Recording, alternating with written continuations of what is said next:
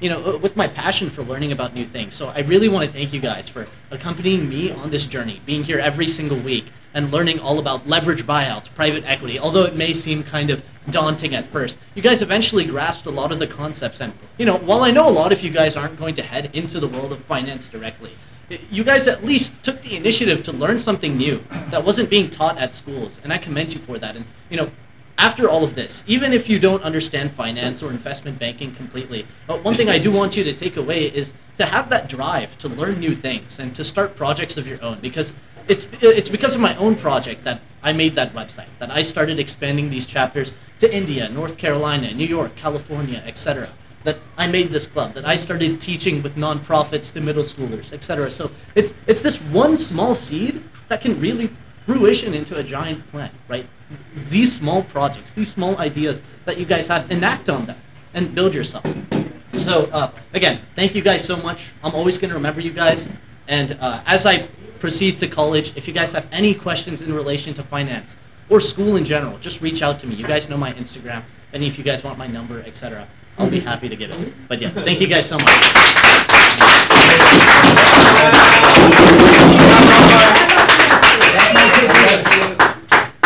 Attendance, if you guys want to scan this, you're going to miss it, right?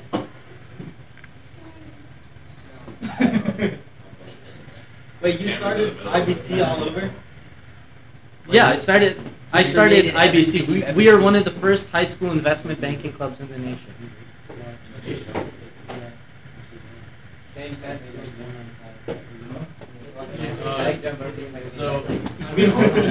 So I'll talk about that soon, and our next year officers are going to talk about that. So we already have officers for next year. However, we have open positions such as graphic associate, graphic analyst, and curriculum analyst. And next year's officers will likely hold elections for those various positions. But you guys can talk about them with that, and they'll organize it next year. Again, this is, yeah, what's up? So is there going to be interviewing for positions? Oh, no, buddy. I mean, yeah, there are certain requirements. Like, for example, this year for curriculum officers, we required them to go into the curriculum. We'd assign them a slide, and we wanted to see their speaking ability as to that content, and also their ability to do a bit more due diligence on that content and, rehearse it to all of us. So that was kind of the technical portion of the interview stage. Again, this is the website, right? This is what me and Colin started. This is where we've put all of our curriculum. This is how other chapters around the world get insight into our curriculum and adapt it into their own investment banking clubs. And it's likely I'm going to be continuing to work on the IBC project. So let's say I start an article position or something like that where you research articles. I may reach out to you guys. So if you're interested in that for your resume, etc., this may be a good opportunity. And then, of course, the link tree.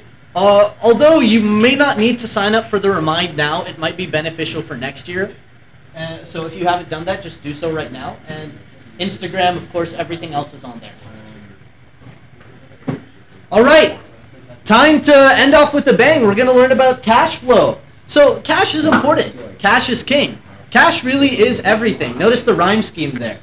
So cash flow is of utmost importance when looking at an LBO, as it's the flow of cash that pays down principal payments and interest on the debt that's owed. Remember, leveraged buyouts, right? Someone explain to me what a leveraged buyout is really quick. What's up?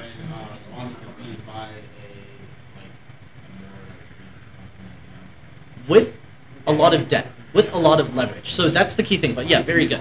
So that's what we're referring to when we talk about those interest and principal payments. Right? So investment bankers usually calculate the value of a firm as the present value of all future cash flows, all free cash flows to the firm. So present value simply means looking at the amount of money it's going to make in the future and discounting it and kind of equating it to the amount that it would be worth right now. Because money right now, $100 right now, is going to be worth something else in the future. It might be $100 right now, but if you actually adjust it with inflation and things of that nature, it might actually be worth $105 in the future. So when you're doing something with present value, you're usually accounting for that disparity.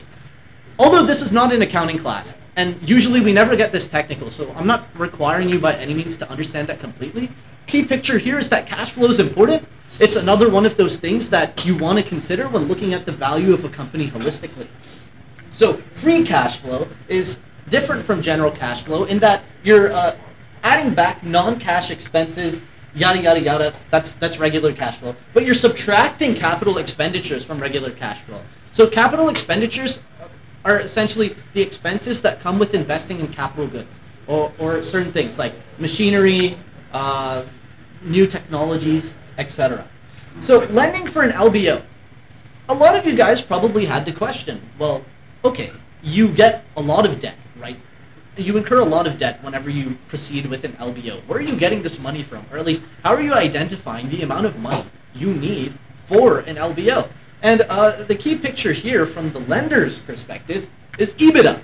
It's one of the most used acronyms you're ever going to hear in the world of investment banking. Reed's already smiling because he's probably seen 30 Reddit memes on EBITDA, right? It's the most popular amalgamated letters in the world. So it stands for earnings before interest, taxes, depreciation, and amortization.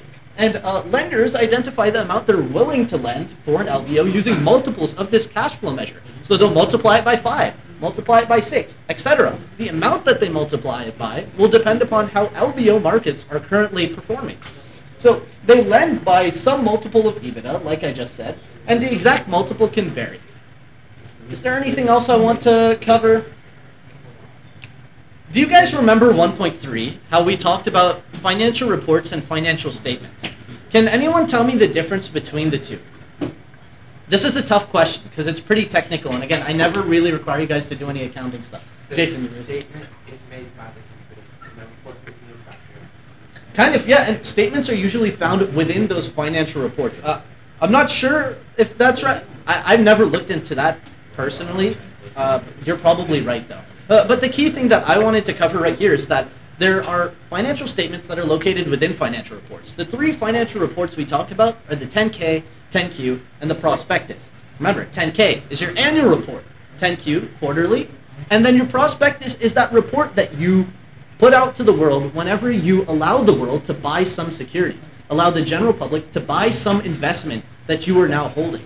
And it details the risks and opportunities of the company that's listing that investment for everyone to buy.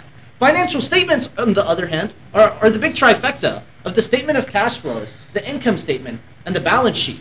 And usually you're going to find your accounting profit on the income statement, and we're going to get to that in a second, and your cash flow on the statement of cash flows. And in a second, I'm going to delineate the difference between the two, because there is a big difference.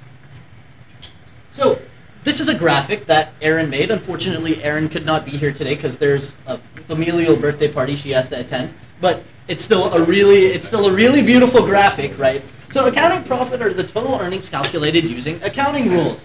Accounts for all expenses incurred by the firm, yada, yada, yada. But the big thing is that it's not used for paying suppliers, employees, or providing dividends by any means. Cash flow is a bit more crucial. It represents the actual cash available for payments, and it recognizes non-cash things like depreciation and amortization. So when something within your company depreciates, let's say that we're in Breaking Bad, and you know those big washing machines they used in Breaking Bad? Let's say that you're using those washing machines for your business, and eventually that washing machine that you bought for 10K is now worth 4K because of depreciation. Well, you're not going to write a check like you would for an expense, right? It's just that some asset you've purchased has gone down in value. You're not writing a check to anyone for that, to pay for that expense. So while that may not be considered inside of your regular income statement or accounting profit, it's something that you consider in your cash flow. Does anyone know what amortization is? So it's expensing non-tangible assets. So things like intellectual property or software.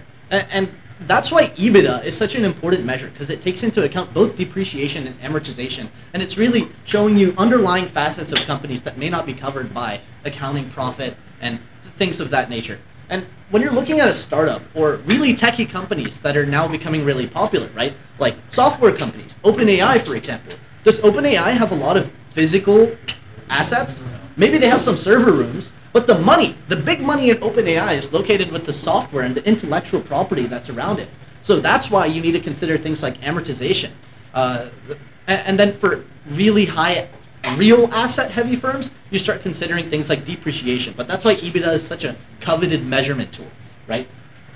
Both concepts are involved in measuring the financial performance of a company, of course, and both are essential for understanding a company's financial health.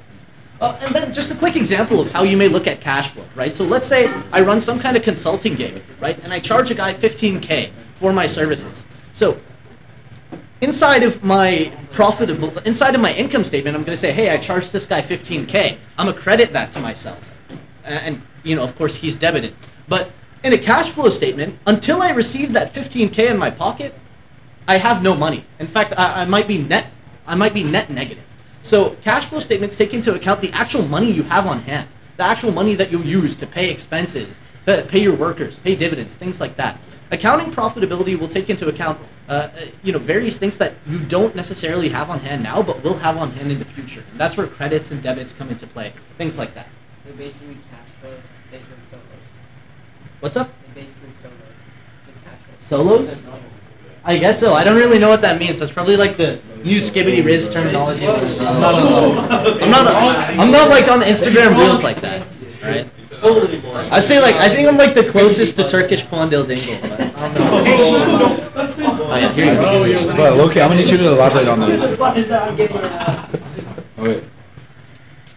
So IRR, I'm not gonna lie, this is so complicated. I was reading the Investopedia. If you look at the equation, it's so confusing. I don't even know what it means. I'm sure Ion can explain more. But the main point of IRR is two things. First is what it is. So the definition is that the interest rate that equates the present value of all cash flows to zero. Ion can definitely elaborate on that more. But the second thing that you should know is that a higher IRR is better.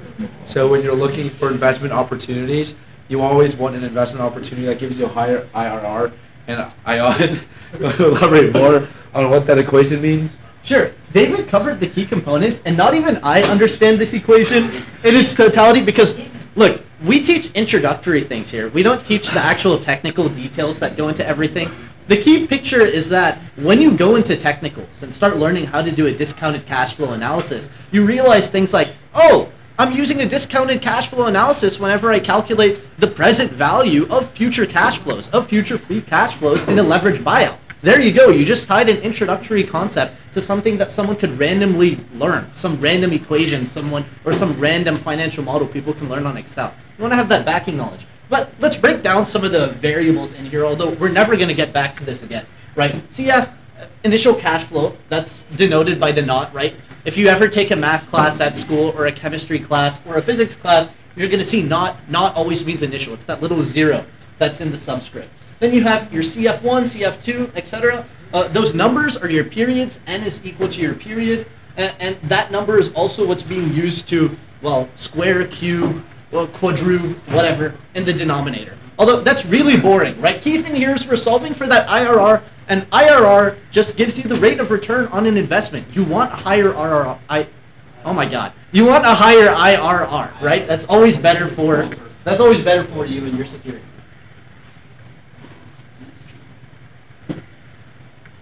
Of course. All right, so private equity returns, or the returns that you make on an investment. Returns in private equity markets are more valuable than returns on public equity markets. But as we've learned in IBC, a lot of times, whenever you make more, often there's associated risk. Here, it's in the form of deals being highly leveraged and investments being less liquid than public equities. And another thing to know is private equity returns positively correlate with current market conditions. So if the market is doing well, or most asset classes like stocks or real estate are doing well, private equity returns will likely also do well. Right, and the key thing to note there is that there's a direct relationship, right? There's a positive correlation between the two. And does anyone know the difference between private and public equity? Okay, well, it's kind of simple, right? But private equity is usually referring to private companies and equity securities regarding those. Can anyone name me an equity security? Remember, equity means ownership. Stocks. Remember, 1.1, we talked about the 3 different types of securities that we would vaguely mention. Equity, debt, and hybrid. When we talk about equity securities, we're referring to stocks. When we talk about debt securities, we're referring to IOUs and bonds. When we talk about hybrid securities, we're talking about credit default swaps. We're talking about preferred shares. We're talking about convertible bond. I'm not sure if convertible bonds is one of those. But there are a lot of various hybrid securities, although we never really touch on those. But remember, equity means ownership. So private equity is private ownership. Private companies that are giving you private stock, essentially. Public equity, public companies that you can find on the New York Stock Exchange, that you can buy the stock of. So big difference between the two. And right here we're talking about how in private equity markets, risk is high, but that also usually means that returns are a bit high.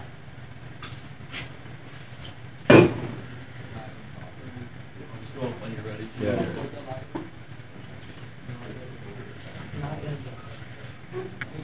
So as Ion and Shannon just explained, when you have an investment, obviously you want profit. So as Shannon explained, for a lot of these private equity firms, they're trying to gain profit. However, a concept you should understand is you don't gain profits until you sell, or you don't lose until you sell.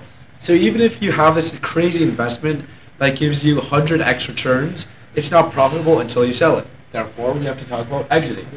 Exiting is where you sell something. So if you have an investment, it's extremely profitable. You increase it, then you have to sell that company.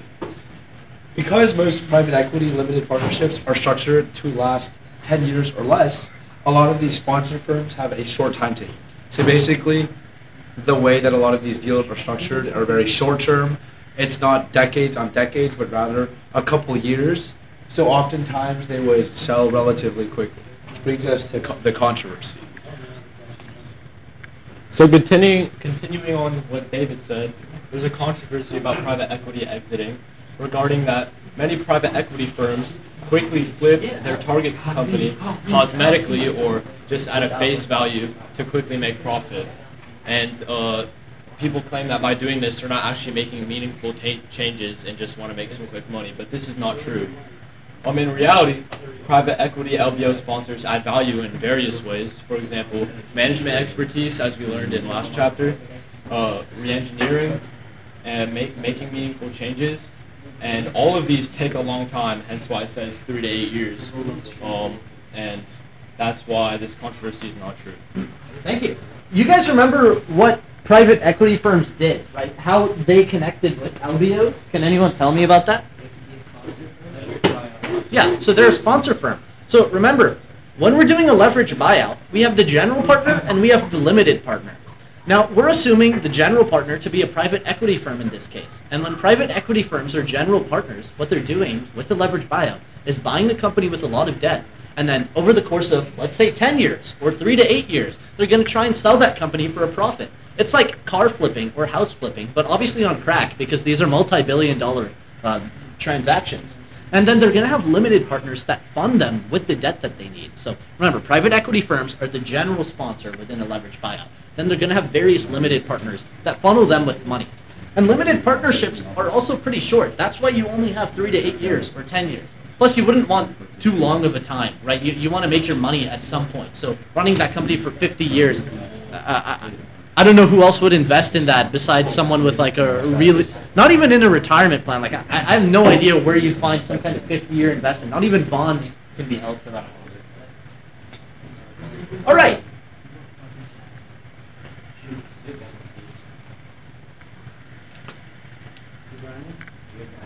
So, since the purpose of an LBO is, of course, for the sponsor firm to make money, like everything else in investment banking, of course they're going to have to eventually get out of it to make the money. So there's 3 ways that a sponsor firm may do this. The first one is a valuation. This is through an IPO. So they're going to be putting their company back on the public market. The second way is a strategic buyer, or also an M&A. So they might sell their company to someone and take that as profit. And the last way is a secondary leveraged buyout, which is recapitalization. This may be restructuring the company, restructuring your debts, and whatever you need to do to, of course, turn a profit.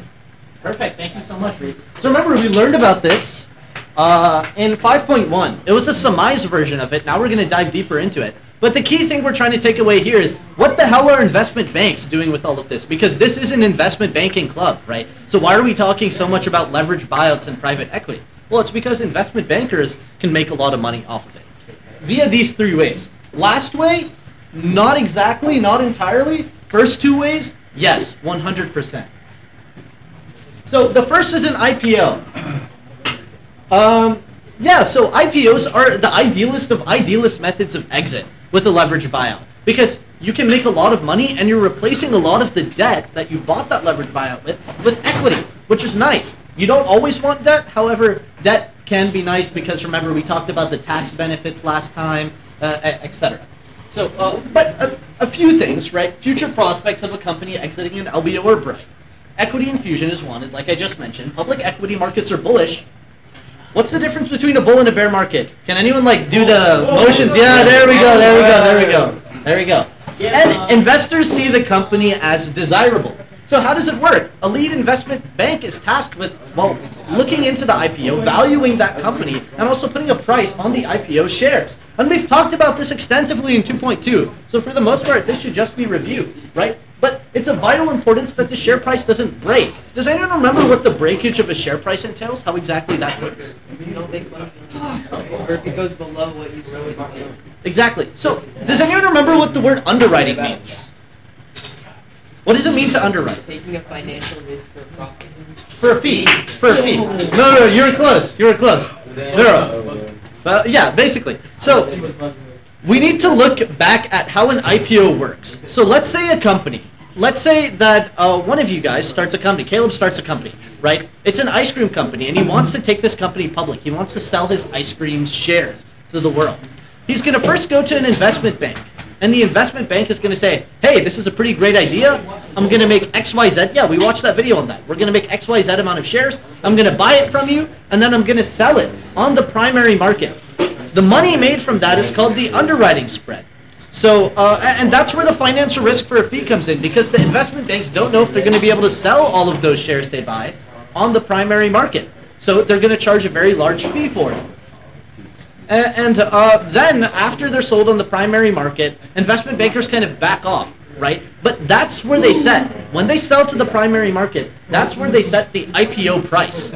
And that's where this becomes important. A breakage of the IPO price would occur when the price at which you set, when you sold on the primary market, either goes way too high or way too low. And you can kind of see that with LinkedIn. In May of 2011, LinkedIn had an IPO price, remember, being sold on the primary market, of around $43, something along those lines. And then, when it was being traded on the secondary market, it almost doubled, or in fact, it more than doubled, to around $95. So, obviously, the investment bank was devastated, right?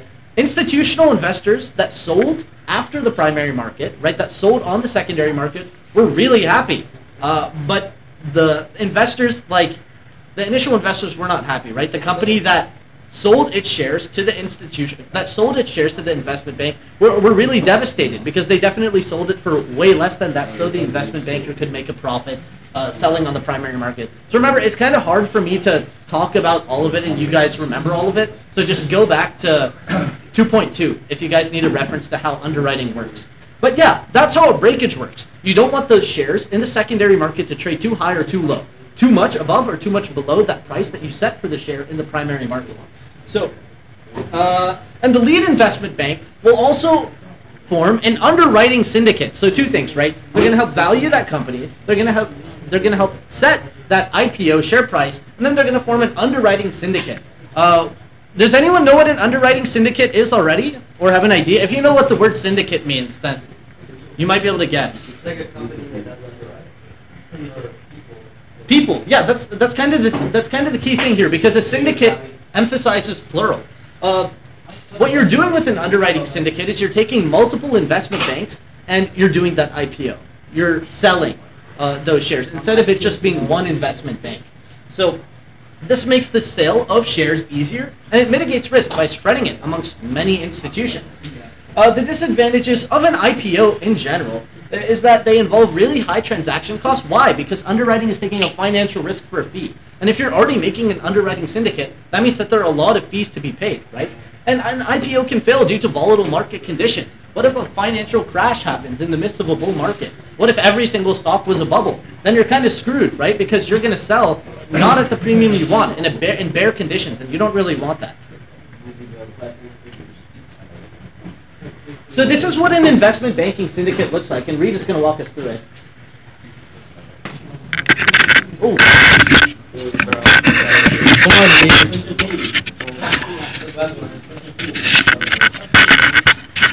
Yeah, can you help? Yeah, can you help?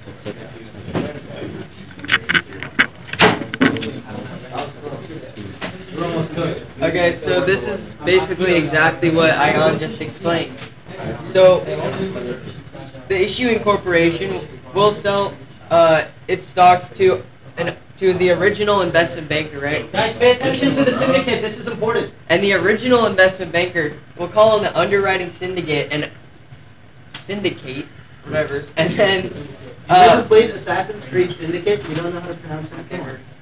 they'll call on other investment bankers to come help them. For one, this will mitigate risk, and it'll also make it easier to determine the correct price that the IPO should be. So once they decide that, then they'll sell it. Then they'll all sell it. They'll all come together to help find people to sell the stock to.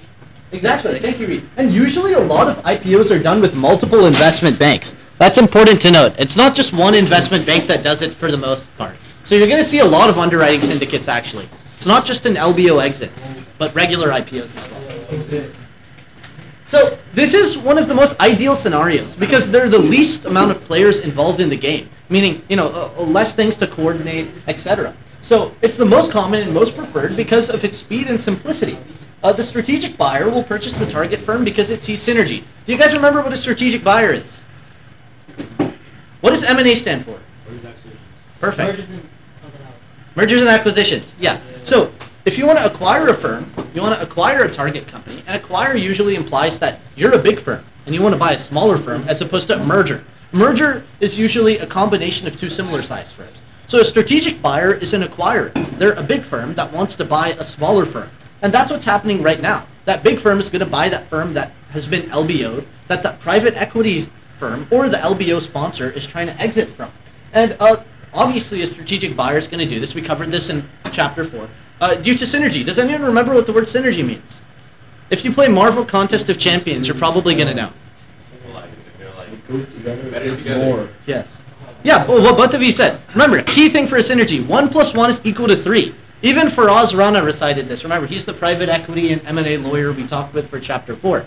But all it conveys is that the individual values of a firm are nothing compared to the combined value of the firm, because 1 + 1 is not equal to 3. 1 + 1 individually are 1 and 1. And usually they equal 2. But synergy is implying that them both creates exponential rewards, right? So they'll therefore pay a premium for the firm, the strategic buyer. And this as a whole is ideal because, like I did mention, there are less individuals involved in the transaction, whereas in an IPO, you're going to have that initial firm that's issuing shares alongside the LBO sponsor that's overseeing all of it with your investment bank, then the various institutional investors in the primary market, and then the secondary market investors like the general public, the millions of people that want to invest in shares, as opposed to an investment bank, an LBO firm with its LBO sponsor, and a strategic buyer. So many less factors, so many less variables to consider, right? And we kind of talked about that right over here. Lastly, a secondary leveraged buyout. So we have our primary leveraged buyout. Now we have a secondary leveraged buyout, and this is usually just to kind of prolong the game because 1 and 2 didn't work. Your IPO or your M&A purchase via strategic buyer did not work. And like Reed did mention, secondary leverage buyouts go hand in hand with recapitalizations. And like he mentioned, recapitalizations are just a restructuring of the equity and debt of some kind of company. So this is the last option, and it's the least likely. But let's say you have bear markets, and let's say you don't have a strategic buyer. This might be what you have to go with because limited partnerships are limited, right? They only last 3 to 8 years, and 10 years is like the max holding period of a PE firm. And usually, on average, they'll hold for 3 to 8 years because those limited partnerships run out. So they have to sell the company they LBO to another private equity, another PE firm. And again, this generally occurs due to that deal, that limited partnership coming to an end and capital being returned to the limited partners. So the disadvantage is that both ends of the transactions have really sophisticated people working in it. So they know, or at least that second private equity firm knows that this first private equity firm is losing money or its partnership is coming to an end. So they can push things to the brink and they can really drive a hard bargain for the purchase of this LBO company, meaning that your initial private equity company is not looking to make as much money. And if you ever look at Apollo, I'll tell you guys that. I'll tell you guys about that in a second. Reed, you might have already seen something about it. But if you look at Apollo, they're like one of the most scumbag private equity firms within the industry, and they're like they do like really terrible things. And this is one of the things that they'll usually do. So private. Shh, my bad. Just one more thing about Apollo though. So they recently had uncovered one of their investments. They invested $20 billion into life insurance investments, right? You know what that means? They were betting on the age at which people would die. And they'd make money if they were right, if they bet on the right age. Pretty crazy how people make money nowadays, right? But I guess money is money. All right. So yeah, there we go. Did I hit that senior age retirement parlay or whatever? Senior age death parlay. What? These are the credits. Guys, again, thank you so much for the wonderful year we've had. 20 plus meetings. We're the best club at MHS, objectively. All right? The most active.